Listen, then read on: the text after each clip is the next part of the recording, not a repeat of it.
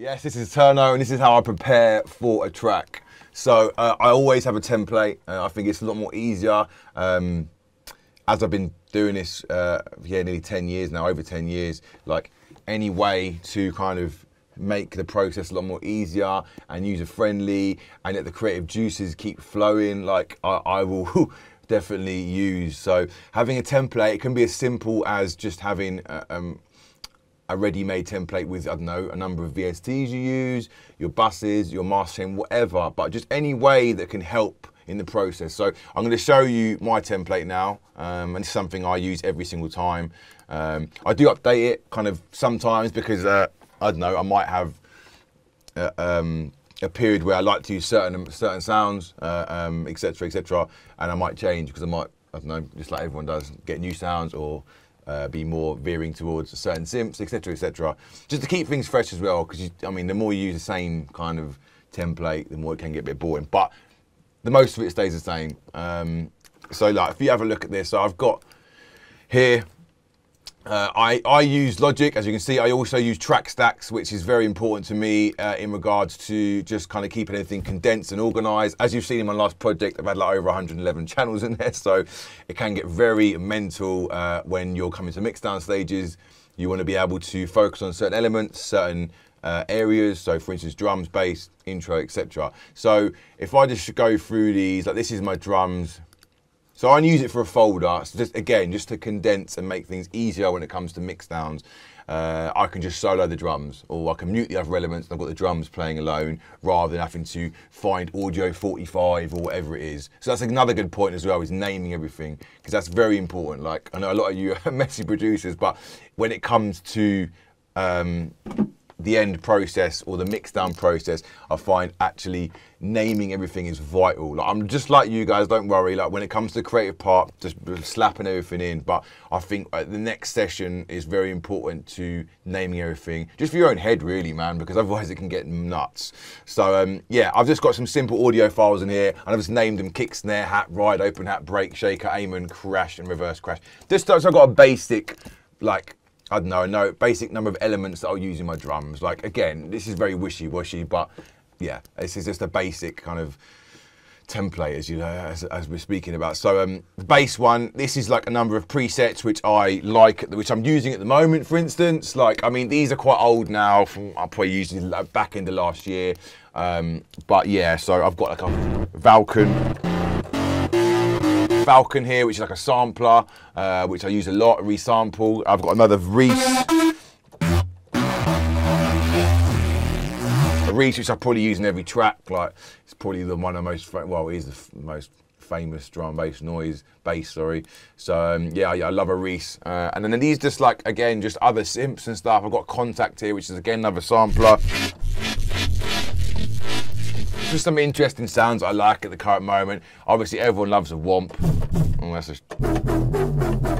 again, massive. So as you can see, a range of different VSTs and processes, like samplers, and it's not like one thing go to. I like to kind of keep it quite vast, and I use quite a lot of things. So yeah, I mean, some of these sounds I wouldn't really use anymore, but it's good to have like just your basics in it. It's a template at the end of the day. You can change all these around, but just have like a group of sounds which you know you pretty much go to, and you can good starting points where it just means that when you're getting in creative mode, you've got them there to go. So, I mean, I've also got a channel which is quite cool, and it's just called plugins to use, and I've just got loads of like random plugins on that I like whether there be, I don't know, there's a lot of like modulation plugins, like ring modulation, a resonator.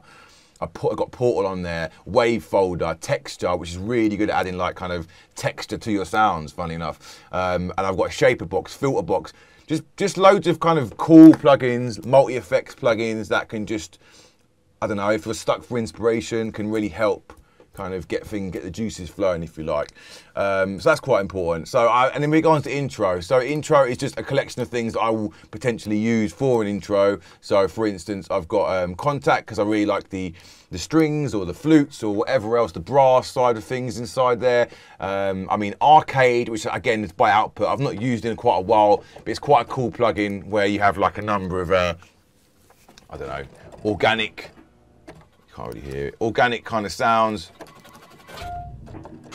And you can also download things off the cuff as well, so it's quite fresh. I've not used it in quite a while, but again, at the time, it's something that you want to incorporate into your tracks. It might be a new plugin you bought, or it might be something you like using, so just keep it in there. Rave Generator, which is a favourite between a lot of artists, which is basically just sampled loads of rave stuff, like from all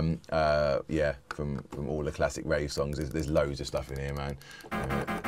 So yeah, I definitely would advise to have a look at that if you don't know what that is. I've got like an OPX thing here, which is again is a really good old plugin. This thing's bugging out. One sec. Maybe don't get Rave Generator. Yeah, it's still bugging out. Right, we're gone. Right, so yeah, this is OPX Pro, which is again, I think it's based. I don't want to get things wrong, but I think it's based on, is it Oberheim or something like that? I don't know exactly what the name is, but I'm sure one of you will correct me if it's wrong. So yeah, this is like, again, just a really good analog synth, like, and it has all of the old sounds in, all the old 80s sounds, all the old sounds. So I use this a lot as well for just like the getting the bed of the track for the intro started. And I've got a Falcon here, which is an amazing plugin by UVI, which is, yeah, crazy deep. Like, I would advise to watch tutorials on it, but you can do so much on it. It has presets. It's got really in-depth sounds. You can make your own sounds on it. It's a sampler. Like, it can do everything, and the sound quality of it is amazing. So I use that a lot. So yeah, that's my intro. Then I've got some audio files, some audio channels, sorry, to just add in effects or etc. because I like to use audio along with MIDI.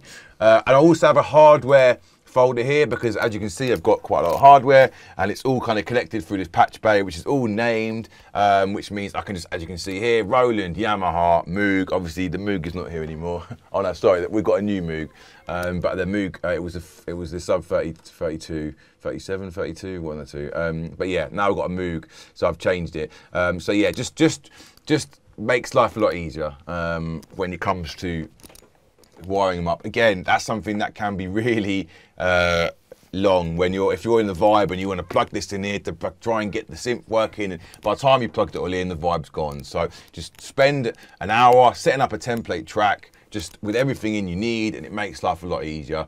Also, I've got my buses and sends set up, which I do use quite frequently.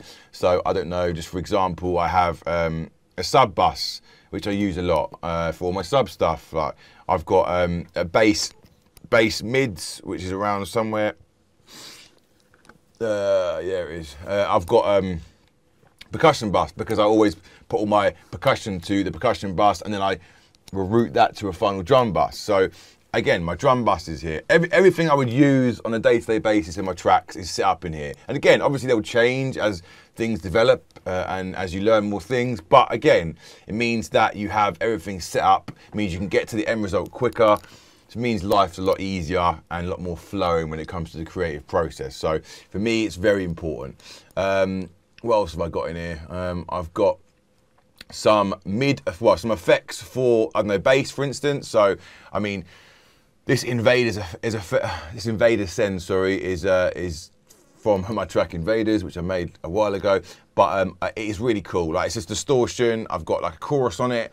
Some of the settings are quite radical, but it adds a real openness. If I just show you briefly, I'm going to put it on the Reese. If I add it to this, you'll notice it really does give a real width to the track, or to the sound. So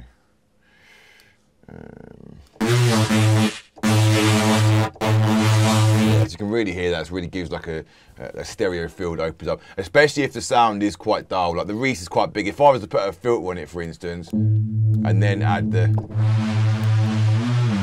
you can hear it kind of, it's more effective. So yeah, just a couple channels that I can just go to, just anything to make life easier. So, and then obviously my master channel as well. Like, I always produce with my master settings on. I haven't got much on, to be honest with you. Like, the virtual mix bus is literally just adding a little bit of top sheen. That's it, literally it. So I mean, that I'm normally turning that off when I start, because it all depends on what the track sounds like at the end, from what I need to do to it. But more or less, I'm straight away got the multimeter on in this screen here, and I'm constantly looking at it. I know where things have got to hit, so I just think, look, let's go straight for it. And there's no point kind of, I don't know, mixing quiet, in my opinion. I just want to kind of get to the end goal straight away, so it just makes life a lot easier. But that way really does help my workflow. Another thing that does really help is just having kind of a sample pack of your sounds, really. So like, I mean, I've been doing this for absolute years. Like, I've got like finished track stems here, which I've had for, I don't know, going back, what it says here, 2013, man. So as you can imagine, I've got loads to choose from. I don't know, let's just click in a random one. Invaders parts. So in this one here, I've got all the parts from Invaders, whether it be a little break I made, clap, drum effects, that I can obviously just drag back into a project. And I mean, you've done the hard work before, so why not just reuse them or bounce them? It means in future you've got a sample pack to sell as well if anyone hits you up. But also it means you can use it in collabs, just for so many reasons. Your own tunes, like, I mean, not everyone wants to spend 5 or 6 hours creating drums from scratch every time. So if you spent that time already, you know what I mean, making drums on Serum or whatever it is, just reuse them again, man, like, and layer them up with new sounds. So here's just like bass riffs as well. I've got the full bass riff here, which I can then resample any time and just take parts of it as well, etc, etc. So I'd advise that massively. I also do frequently kind of spend days, I don't know, running stuff through my Culture Vulture and my SSL. Like, this is really, really good for distortion.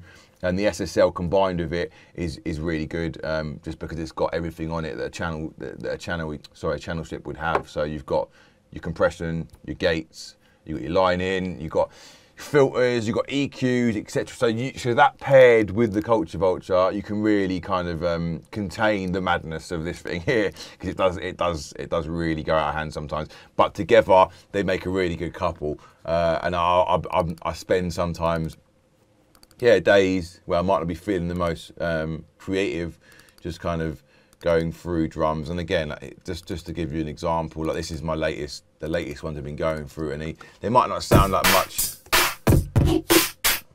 but you can tell they have really got that hardware kind of grit to them.